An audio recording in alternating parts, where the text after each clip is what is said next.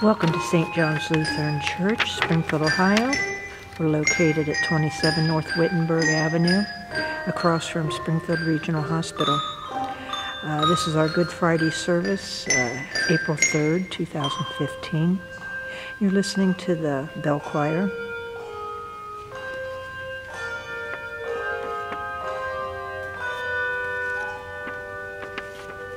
The service will be performed by Pastor John Pollock.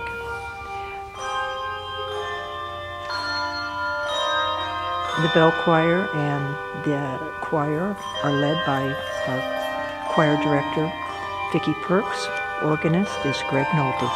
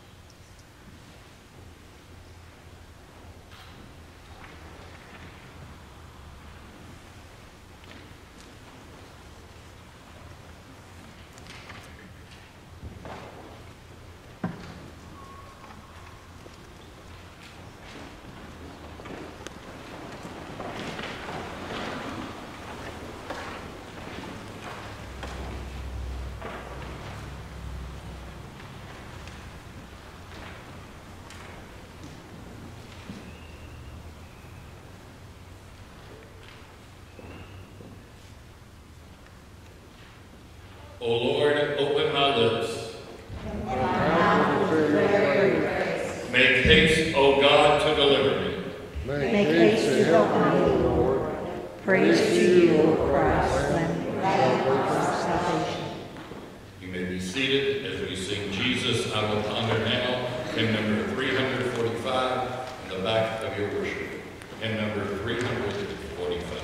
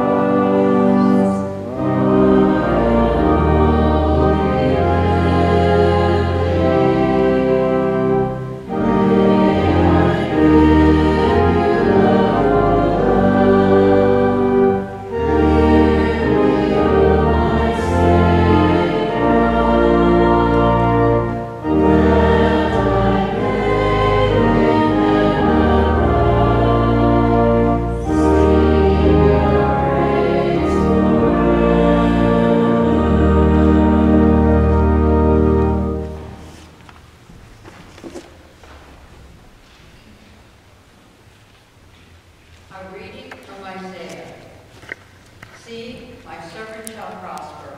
He shall be exalted and lifted up, and shall be very high. Just as there were many who were astonished at him, so marvelous his appearance beyond human semblance, and his form beyond that of mortals. So he shall startle many nations. Kings shall shut their mouths because of him. For that which had not been told them, they shall see, and that which they had not heard, they shall contemplate. Who has believed what we have heard, and to whom has the arm of the Lord been revealed? For he grew up before him like a young plant, and like a root out of dry ground. He had no form or majesty that we should look at him, nothing in his appearance that we should desire him. He was despised and rejected by others, a man of suffering and acquainted with infirmity. And as one from whom others hid their face, he was despised, and we held him of no account. Surely he was born of our infirmities and carried our diseases. Yet we accounted him stricken, struck down by God, and afflicted. But he was wounded for our transgressions, crushed for our iniquities.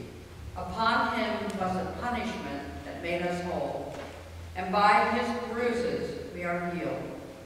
All we like sheep have gone astray, and we all turn to our own ways.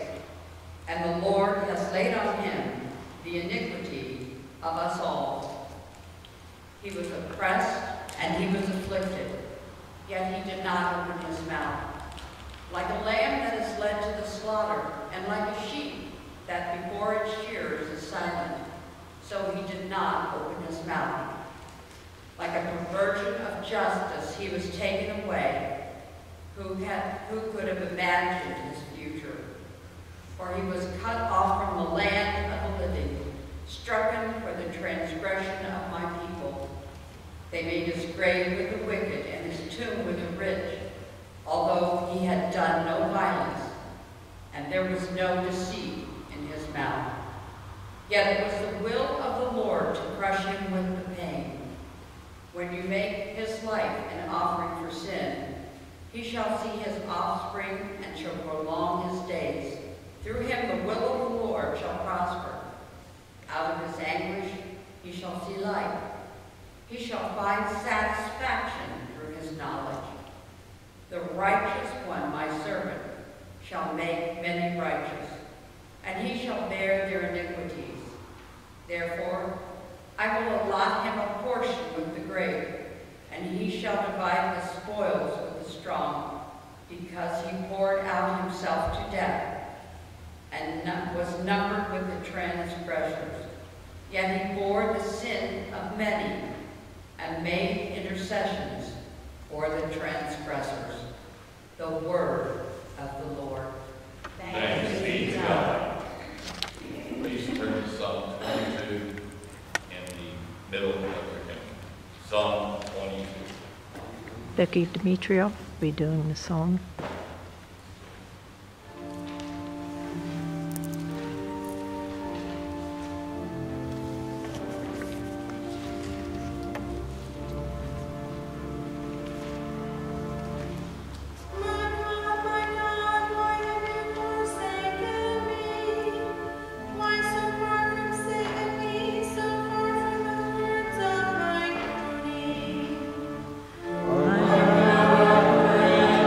Thank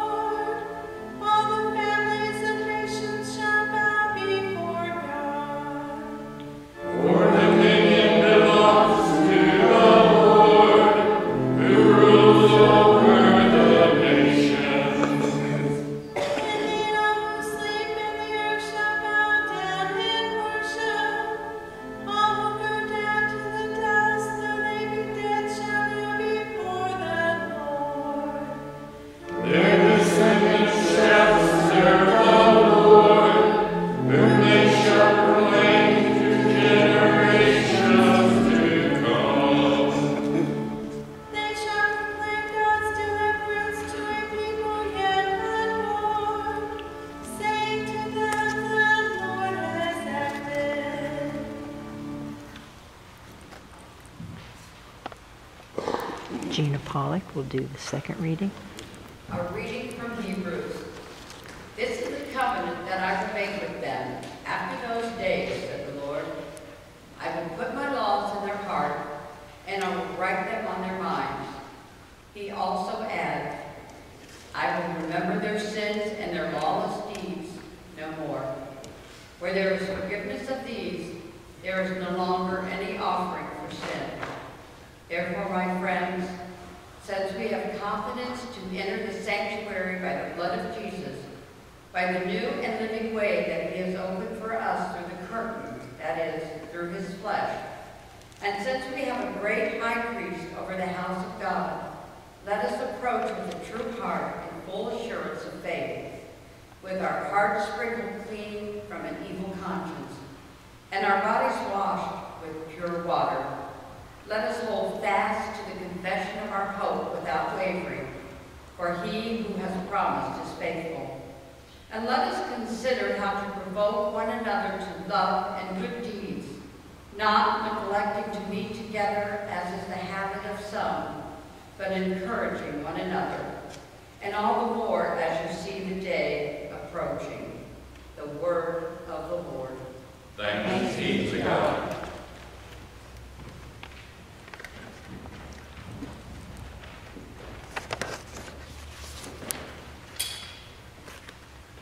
The Passion of our Lord according to St. John.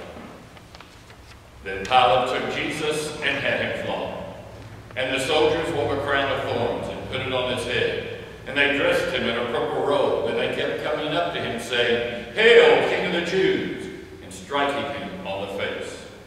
Pilate went out again and said to them, Look, I am bringing him out to you to let you know that I find no case against him. So Jesus came out wearing the crown of thorns and the purple robe. Pilate said to them, Behold the man! When the chief priests and the police saw him, they shouted, Crucify him! Crucify him! Pilate said to them, Take him yourselves and crucify him. I find no case against him. The Jews answered him, We have a law, and according to that law he ought to die because he has claimed to be the Son of God. Now when Pilate heard this, he was more afraid than ever. He entered his headquarters again and asked Jesus, Where are you from?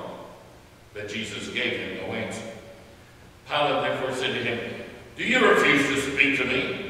Do you not know that I have power to release you and power to crucify you? Jesus answered him, You would have no power over me unless it had been given you from above. Therefore the one who handed me over to you is guilty of a greater sin.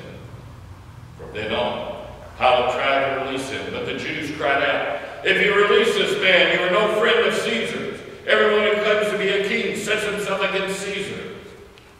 When Pilate heard these words, he brought Jesus outside and sat on the judge's bench at a place called the Stone Pavement, or in Hebrew, Gabbatha.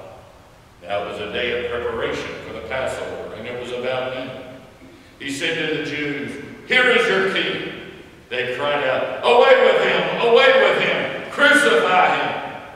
Pilate asked them, Shall I crucify your king? The chief priest answered, We have no king but Caesar. Then he handed him over to them to be crucified. So he took Jesus, and carrying the cross by himself, he went out to what is called the place of the skull, which in Hebrew is called Golgotha.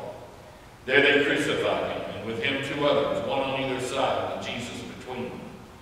Pilate also had an inscription written and put on the cross. It read, Jesus of Nazareth, the King of the Jews. Many of the Jews read this inscription, because the place where Jesus was crucified was near the city, and it was written in Hebrew, in Latin, and in Greek.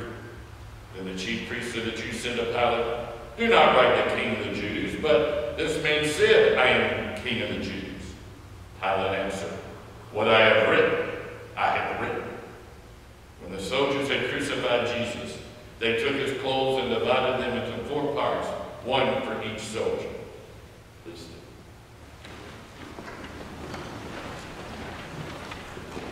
They also took his tunic.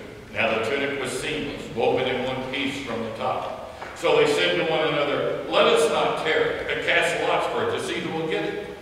This was to fulfill what the scripture says, They divided my clothes among themselves, and for my clothing they Meanwhile, standing near the cross of Jesus were his mother and his mother's sister Mary, the wife of Clopas, and Mary Magdalene. When Jesus saw his mother and the disciple whom he loved standing beside her, he said to his mother, "Woman, here is your son." Then he said to the disciple, "Here is your mother." And from that hour the disciple took her into his own home. After this, when Jesus knew that all was now finished, he said, in order to fulfill the scripture, "I thirst." A jar full of sour wine was standing. So they put a sponge full of wine on a branch of hyssop and held it to his mouth. When Jesus had received the wine, he said, "It is finished." Then he bowed his head and gave up his spirit.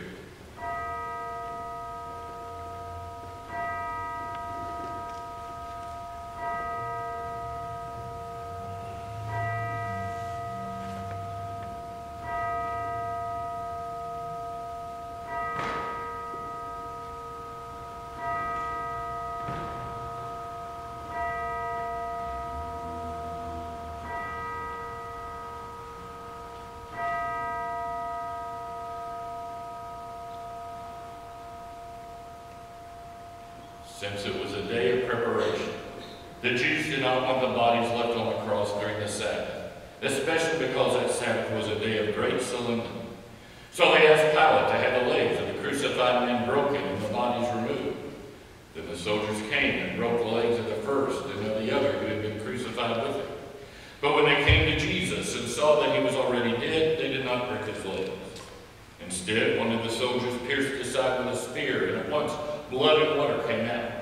He who saw this has testified, so that you also may believe. His testimony is true, and he knows that he tells the truth. These things occurred so that the scripture might be fulfilled, "None of his bones shall be broken." And again, another passage of scripture says, "They will look on the one whom they have pierced." After these things, Joseph of Arimathea, who was a disciple of Jesus, though a secret one because of his fear of the Jews, asked Pilate to let him take away the body of Jesus. Pilate gave him permission, so he came and removed his body. Nicodemus, who had at first come to Jesus by night, also came bringing a mixture of myrrh and aloes weighing about 100 pounds. They took the body of Jesus and wrapped it with the spices and linen cloths according to the burial custom of the Jews. Now there was a garden in the place where he was crucified, and in the garden there was a new tomb in which no one had ever been laid. And so because it was a Jewish day of preparation and the tomb was nearby, they laid Jesus there. The Passion of our Lord. You may be seated. I have special music.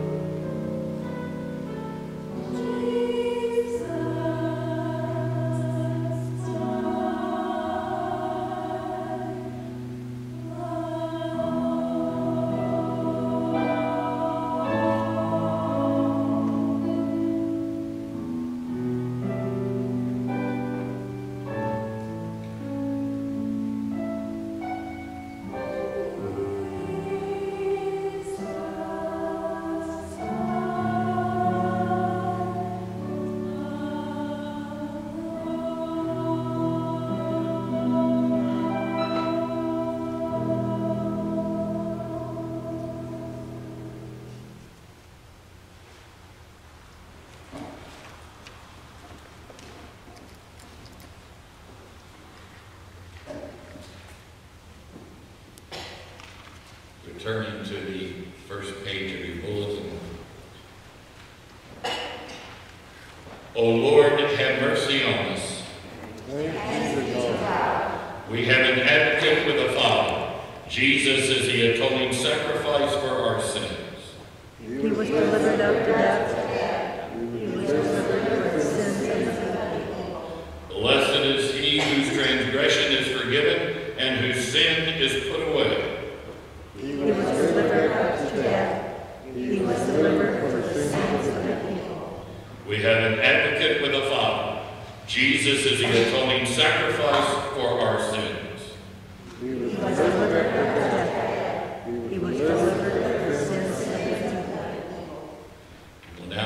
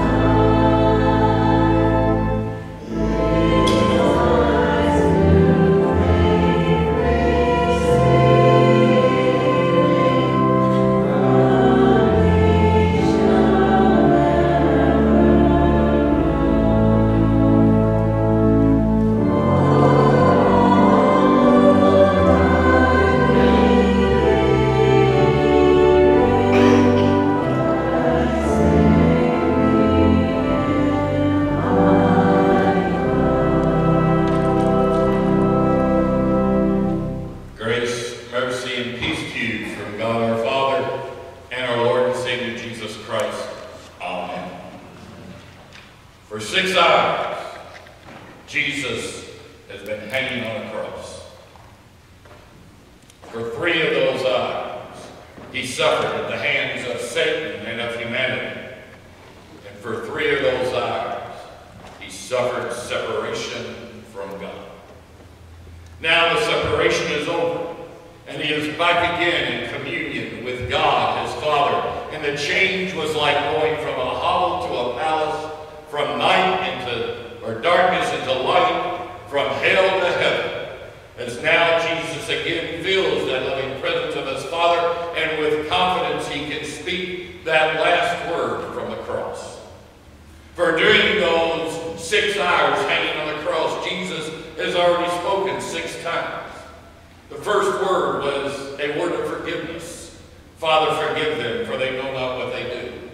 The second word was a word of compassion for a repentant sinner, as the one repentant criminal crucified with him asked Jesus to remember him and showed a belief in Jesus as the Savior of the world. And Jesus told him, today you will be with me in paradise. The third word from the cross was a word of concern. Jesus' concern for his mother Mary, the mother of our Lord. Concern that she would not be left with no one to take care of her when Jesus died and then rose and ascended into heaven. And so seeing the disciple whom he loved, he said, gave his mother over to the care of that disciple.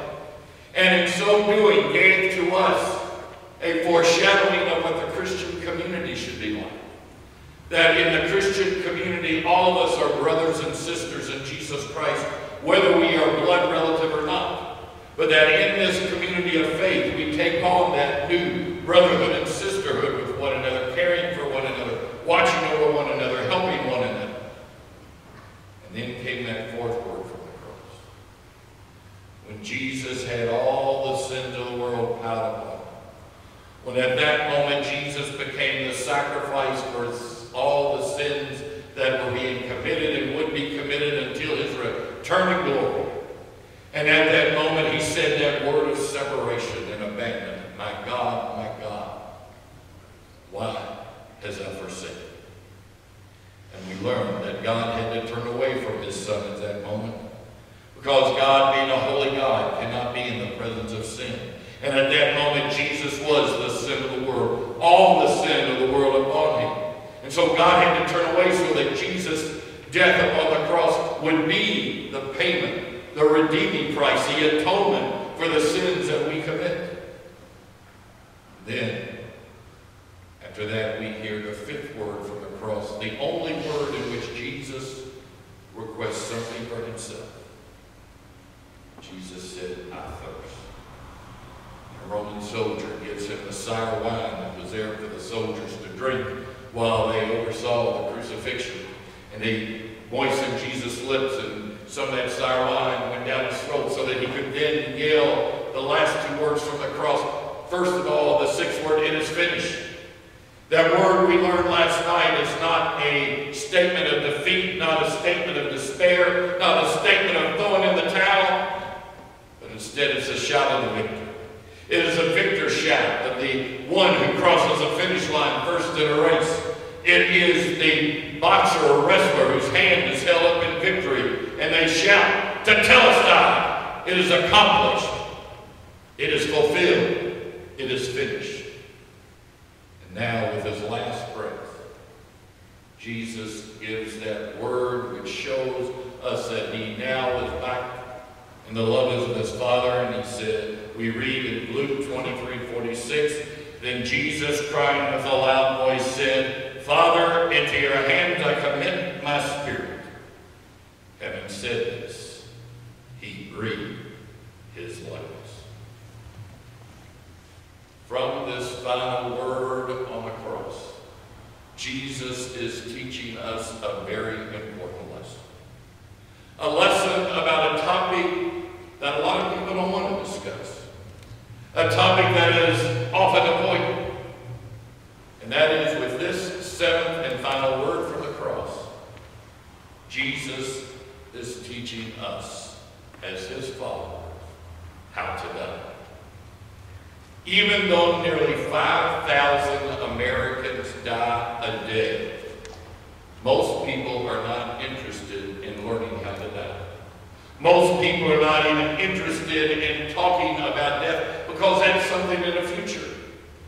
And very few young people ever have death cross their mind. For when you're young, you think you're invincible. When you're young, you have your whole life ahead of you. When you're young, you have all kinds of goals to accomplish. So you don't think about death. Yet in 1990, a young man who was considered the best college basketball player that year, Hank Gathers, 23 years old, collapsed and died to the horror of a filled auditorium watching him playing in a tournament leading up to the Final Four. Just 23 years old, a superb athlete, one who was supposed to be a champion, yet he collapsed and died in front of thousands of people watching that game. In Florida, there is a retirement community, some 5,000 people. Every month they issue a newsletter. But in that newsletter, they never put or never have a section for obituaries. You never know from one month to the next who has died. If you go away and you come back and you think some of your friends are there, you don't discover they're not there until you go looking for them and somebody tells you that they have passed away. Their reasoning is, they say, they want their retirement community to be a happy place. And death is not a happy subject. And so they act like it doesn't exist. Even though every day, members of that retirement community pass away. It is as important for us to know how to die as it is on how to live. That great Latin hymn we sang last night, Holy Week hymn, Go to Dark Gethsemane. One of the stanzas are, go to dark Gethsemane to learn from Jesus how to die. With the seventh word from the cross, Jesus is teaching us how to die. How to die in faith. How to die as a follower of Jesus Christ. How to die as a brother and sister in Jesus Christ, as a member of the community of faith. Father, into your hands I commit my spirit. That word commit, it means to place something alongside something else. It means to present something to someone. It means to make a deposit as a trust or as a protection. It means to set forth something or to set something before someone. Jesus, with his death upon the cross, placed his spirit alongside the Heavenly Father's so that he could die for the sins of the world. Jesus' death upon the cross presented to his Father the ultimate and complete sacrifice as the Lamb of God who takes away the sin of the world, and giving his spirit back to his Father accomplished that feat. Jesus deposited for our protection his spirit with the Father so that he could rise again from the dead on that third day, and then 40 days later ascend into heaven, and 10 days after that send the power of the Holy Spirit into the church on that first Pentecost. So that being filled with the Holy Spirit, we can boldly go out into the world, to the unchurched, to the unsaved, and share with them the good news of the gospel of Jesus Christ. Jesus' death, we must always remember, was voluntary. Nobody ripped his life away from him. Hank Gather's life was ripped away from him at 23 years old. He didn't die voluntarily. The 5,000 or so Americans who died today or will die before the day is over, they are not dying voluntarily. Their lives are being ripped from them. But Jesus voluntarily gave up his life so that he would be the acceptable sacrifice to his Father, so that we might be his own and live under him in his kingdom. His death was voluntary so that we would receive all the grace that God has in store for us. He set himself before the Father so that when the Father looks at us, he does not see our sin, but he sees a child of his heavenly kingdom. When he looks at us, he sees a child washed in the blood of the Lamb, his Son, Jesus Christ. And so Jesus willingly commits himself back to the Father so that we might have victory over sin, death, and the power of the devil. When Jesus says, Father, into your hands I commit my spirit, he is showing us that to die is to die in faith. Jesus had faith in God his Father. Jesus had faith in the mission that God sent him to earth to fulfill. Jesus had faith that his Father would sustain him and give him the strength to undergo that passionate, horrible death on the cross. He had faith that on that third day he would rise, and that 40 days later he would ascend into heaven where he waits to come again and judge the living and the dead. He had faith in his Father that he would send the Holy Spirit so that the church would be empowered by that Holy Spirit and be empowered with an evangelistic zeal to share the good news of the gospel of Jesus Christ with others. Jesus died in faith, and as his followers, following his example, we die in faith in Jesus Christ. We die in faith in Jesus Christ, faith in his promise that he goes to prepare a place for us. Dying in that faith that we will have everlasting life. That when we die, as Scripture tells us, our soul immediately goes back to the Father, to the glory of that eternal kingdom. We die in faith, trusting that we are going home to our Lord Jesus Christ. Two men lived on opposite sides of town. One man lived in the rich section of town, lived in a gated community, a big fancy house, had 4 or 5 cars in the garage, had a big boat out on the lake that was a few miles north of town. He had a summer home somewhere else in the United States, ate at the best restaurants, wore the fanciest, most expensive suits, shirts, ties, and shoes and socks. The other man lived in the working class section of town. He worked hard to scratch out a living for himself and his family. But he was very active, as was his family in church. He taught Sunday school. He was an usher. He was a deacon. The rich man never darkened the door of the church even on Christmas or Easter. He didn't have time for church. He had other things that were more important. Well, it just so happened that both men were dying on the same day. As the rich man lay dying in his big fancy bed with his silk sheets and silk pillowcases and his several $100 silk pajamas covering his body, as his family gathered close with his last breath, they heard him mumble mournfully, "I'm leaving home. I'm leaving home." Across town, in the working man's humble home, lying in his humble bed with his Kmart pajamas covering his body, his family gathered around him to hear his last breath and heard him say, "I'm going home. I'm going home."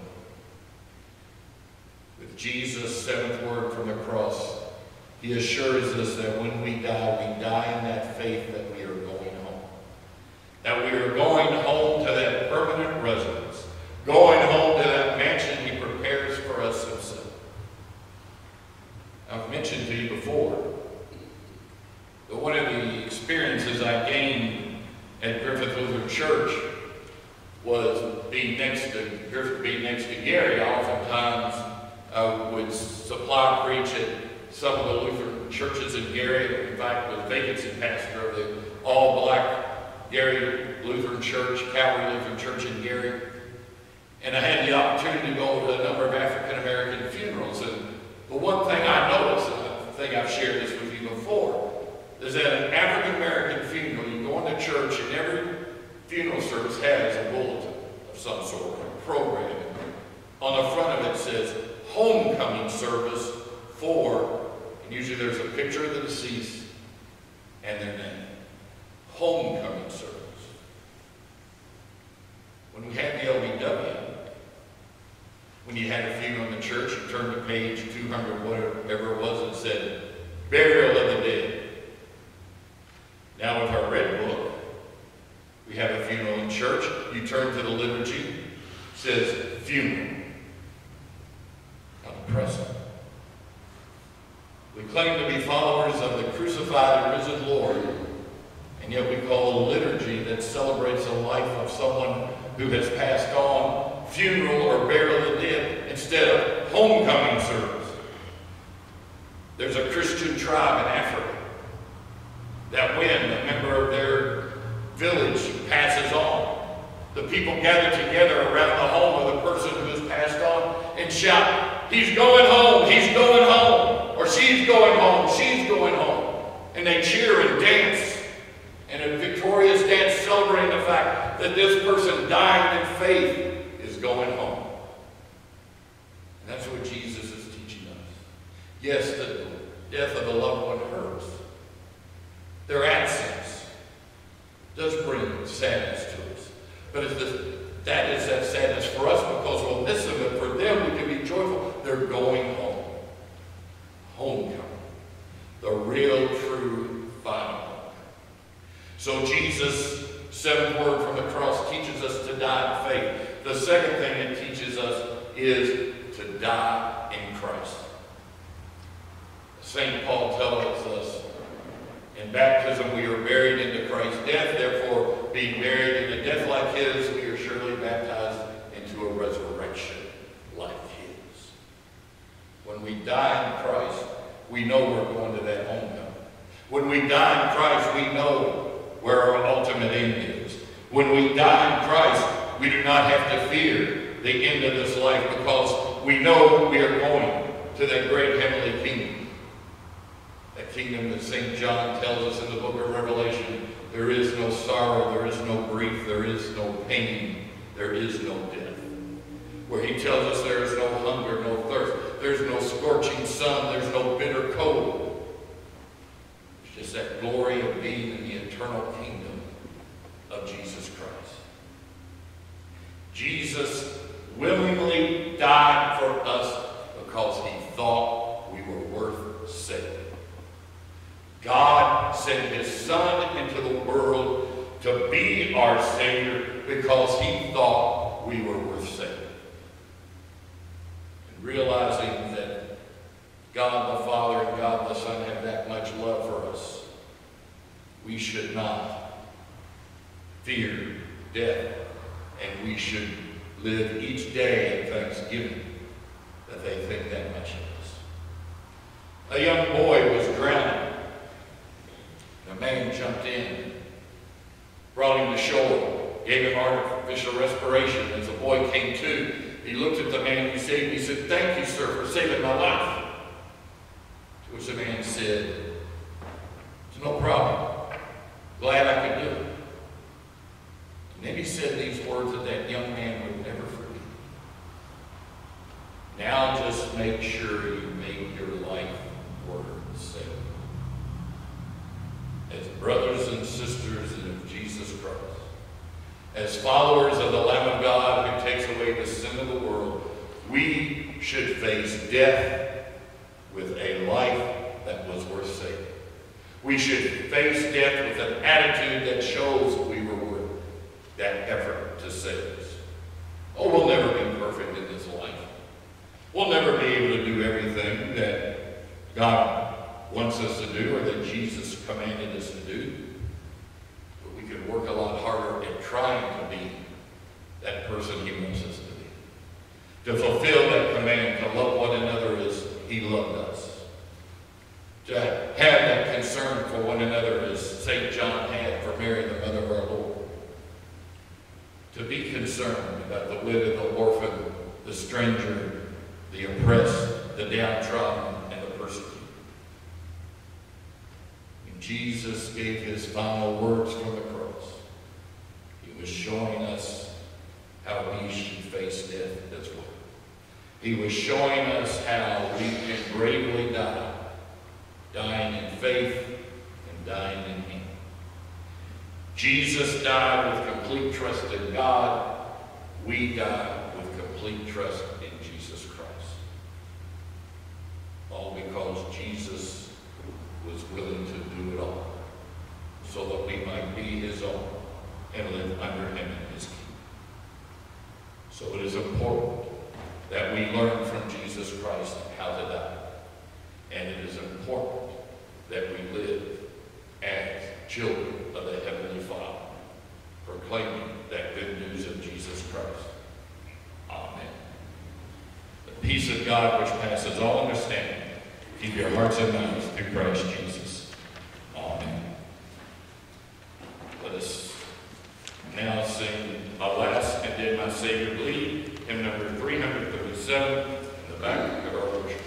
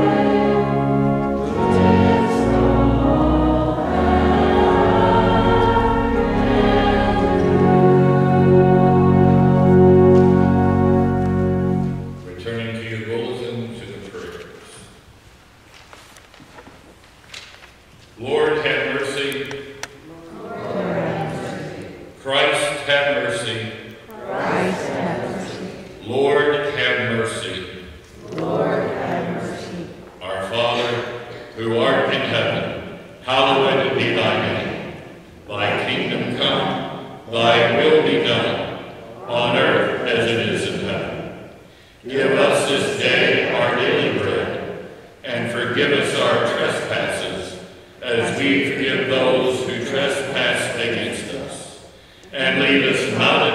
temptation, but deliver us from evil. For thine is the kingdom, and the power, and the glory, forever and ever. Amen. The Lord be with you. And also with you. Let us pray.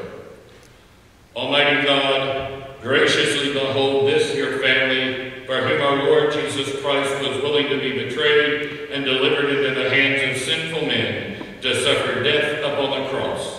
Through the same Jesus Christ, your Son, our Lord, who lives and reigns with you in the Holy Spirit, one God, now and forever. Amen.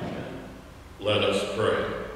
We implore you, O Lord, that your abundant blessing may be upon your people who have beheld the passion and death of your Son in devout remembrance, that we may receive your pardon and the gift of your comfort, and may increase in faith and take hold of eternal salvation through the same Jesus Christ, your Son, our Lord, who lives and reigns with you in the Holy Spirit, one God, now and forever. Amen. Let us pray. Almighty and everlasting God, you willed that your Son should bear for us the pains of the cross, and so remove from us the power of the adversary. Help us so to remember and give thanks for our Lord's passion, that we may receive forgiveness of sin and redemption from everlasting death, through Jesus Christ our Lord. Amen.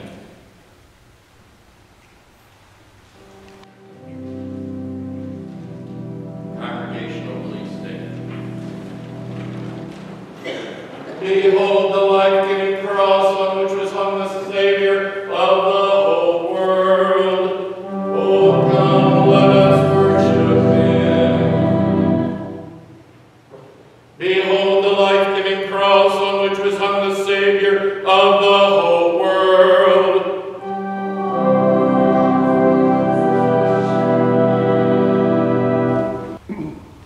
Behold the life-giving cross on which was hung the salvation of the whole world.